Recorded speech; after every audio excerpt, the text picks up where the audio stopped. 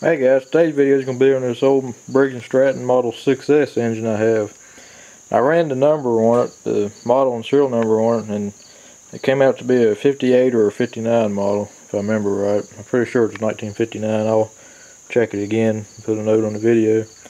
But it runs pretty good most of the time. Last time I had it out, I had to adjust the carburetor a little bit. The carburetor actually needed to rebuild on it, but you can usually play at the choke and get it to run enough for a little bit, so we'll see what it does. I done put some gas in it and checked the oil. What's so unique about these motors is the block is cast iron, as you can see, but the head's aluminum on them, you see. So that's kind of weird, but they're pretty simple motors. This is a 2 horsepower, what this is, and you can see how simple the crankcase bolts on there. You just got 2 bolts that holds it all together here, and even the oil fill plug's metal on it. And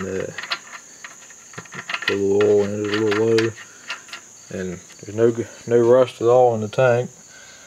And this is your choke here. Pull it out to turn the choke off. Choke's on there. You can see a little muffler there. The governor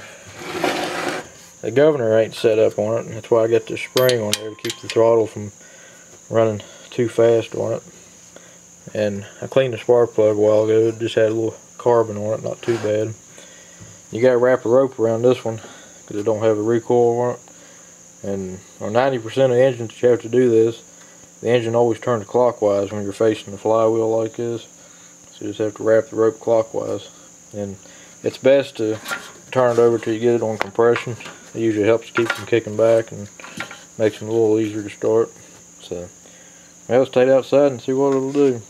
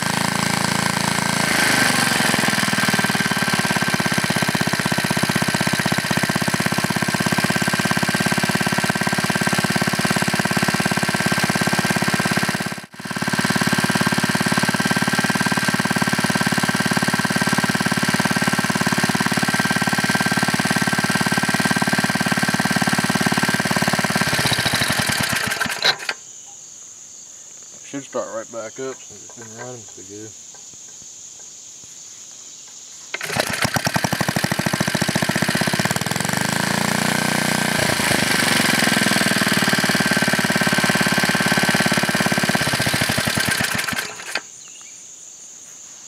Well guys, I guess that's about it. I just thought I'd share it with you. So if you got any questions or comments, leave me a comment below and I'll get back to you as soon as I can. So thanks for watching.